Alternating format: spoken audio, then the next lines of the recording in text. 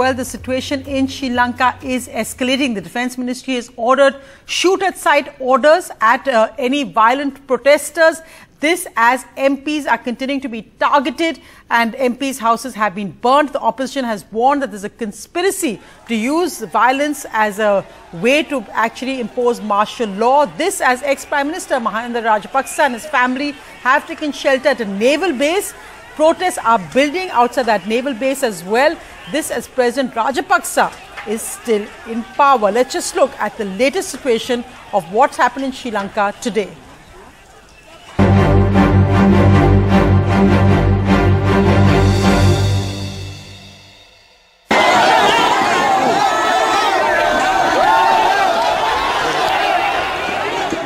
Just a day after resigning, Sri Lanka's former Prime Minister Mahinda Rajapaksa and his family fled to a naval base in the northeast of the country to take shelter as violent protests shook the nation. Sources told NDTV that Rajapaksa and his family were flown in a helicopter to the naval base, which is 270 kilometers from the capital Colombo. Here, two protests have broken out. Since Monday, the homes of over 50 politicians belonging to the ruling party have been set on fire by angry protesters overnight. These are pictures from a mansion that is said to belong to another Rajapaksa, Basil, former minister, which was also set ablaze. The opposition, however, sees a conspiracy. 17 houses have been burnt. And all the houses have been evacuated. There have been nobody in these houses when they were burnt.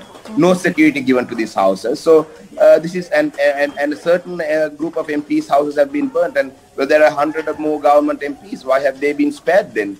So this all looks very, very suspicious. Maybe this is all staged by the government itself. We are yet to find out. 5 people, including an MP, were killed in the violence that broke out on Monday when Mahinda Rajapaksa's supporters burst into the capital from the countryside, attacked protesters with sticks and clubs. For weeks now, there have been peaceful mass protests across the country, mostly led by young people and professionals against the Rajapaksas and the handling of the economy. There is a huge shortage of food, fuel, medicines and other essentials as a result of the crisis.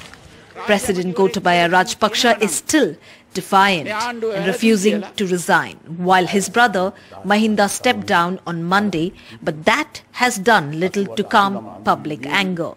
Sri Lanka's main opposition party Samagi Jana Balawigaya or SJB today rejected the president's offer to form interim government under him.